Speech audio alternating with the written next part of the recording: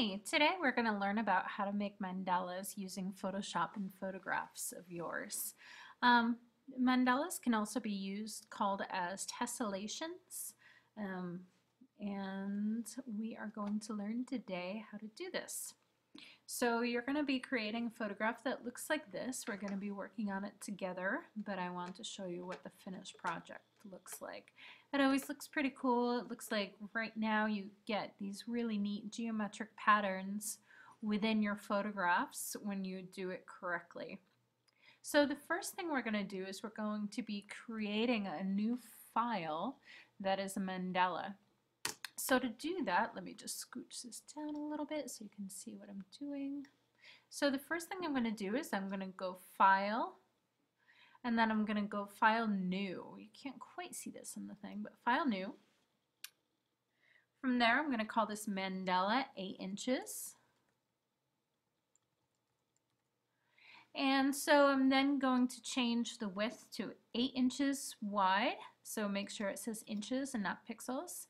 8 inches tall, so again inches not pixels, and 300 resolution. 300 resolution so that I can make sure that if I want to print it later on, you get the right resolution for printing. I'm going to then say OK.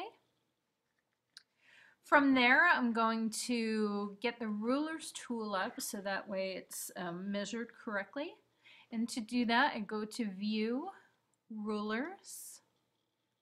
From there, I kind of click in the middle of the ruler and drag it to 4 inches so that way it's perfectly in the center. And then from there, I also grab in the middle of the second ruler at the very top and drag that down to 4 inches. So you have you have 4 equal squares. They're all 4-inch squares. From there, I'm going to File, Save As. And then I'm going to save it on my desktop as Mandala 8 inches. Save, so that way if I want to do this again, I can have this as a template always. So think of this as your template. The next thing I'm going to do is I'm going to go to the folder, the class folder, and I'm going to find a flower in there that I actually took a picture of so you guys can use this for your project. It's in your period. It's called Flower for Mandala. And I'm just going to open this as a separate file. And so this photograph was actually taken on my new Sony mirrorless camera. I really like it. What I'm going to do is I'm going to actually crop this down to 4-inch square so that way it kind of goes in the mandala. And what I'm going to do is I'm going to use this crop tool. And ordinarily it would be unconstrained, which means that it would just kind of go to whatever size the crop is. So it kind of usually starts out right there. But for this purposes, we're actually going to do a square so we can actually change it on the top left-hand side to 1 by 1 square. From there, what I'm going to do is I'm going to kind of scooch it around to a specific area that I want to crop to.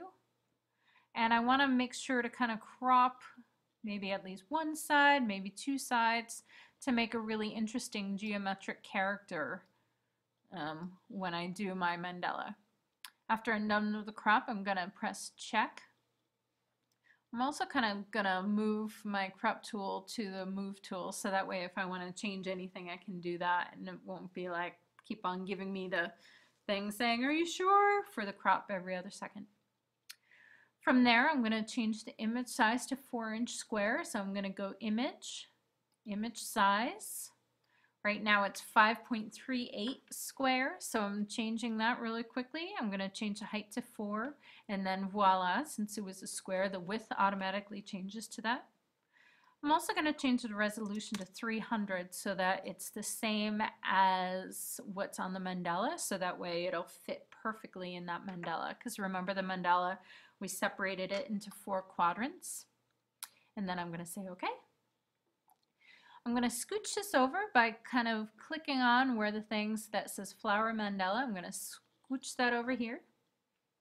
I'm going to use that move tool in Photoshop, and I'm going to press that move tool. I'm going to press it in the middle of this photograph, And I think this photograph will look best in the top right hand corner, so I'm going to scooch it over here and I'm going to get it as perfectly in the center and lined up perfect. And then from there, what I'd see, you made a new layer. So there's a background layer, there's a layer 1. I'm going to duplicate this layer by going to Layer, Duplicate Layer. I'm going to say OK. And then what I'm going to do is I'm going to scooch this over to the right hand side. I then go Edit, Transform, Flip Horizontal. And then already you can see the two parts are touching. They're going hello. I'm going to go back to Layer 1. Go to Layer, Duplicate Layer, say OK. Then I'm going to scooch this over down to the bottom. I'm going to go Edit, Transform, Flip Vertical. So again, you see that the leaves touch perfectly. It looks really good. It's all put in the spot. And then last, I go back to Layer 1, Duplicate Layer, say OK. Then I scooch this over here. And then I go Edit, Transform, Flip Vertical. And then I also want to flip horizontal as well. Edit, Transform, Flip Horizontal. Oh, sorry, let me go back. Let me just go back. So I want flip horizontal and then flip vertical. And then voila, you've got a really gorgeous picture. What I usually do is I then take the move tool and I kind of scooch the little guidelines out of place so that I can make sure it looks all even, and it does. There's no white spots, which is wonderful. I'm then going to merge all the layers together by going Layer, Merge Visible, and you've got this gorgeous photograph. It's on its own. It looks like a little keyhole or something in the middle.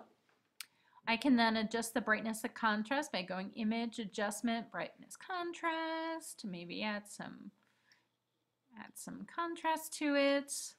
I can also change the color by color balance, Image Adjustment, Color Balance, add some more red, maybe some more magenta, make it all groovy. Et voila, it looks kind of cool, maybe a little much, but whatever. I'm then going to go File, Save As, and then save it as my flower mandala. And save it to your desktop. Actually, save it as last name, first name, flower mandala 1, because that's your first one. Then from there, you're going to make 3 more mandalas using the 4-inch square. And then you're going to make another mandala doing a 2-inch square. I've even had students do 1/2-inch squares, 1-inch squares. Just know that each time that you add more squares, you just have to kind of use the guidelines to make sure it's nice and even and looks really wonderful. So if you were doing 1-inch squares, you would just keep on bringing it down to 1 inches. Okay, good stuff. Good luck. I look forward to seeing what sort of magic you make. Thanks.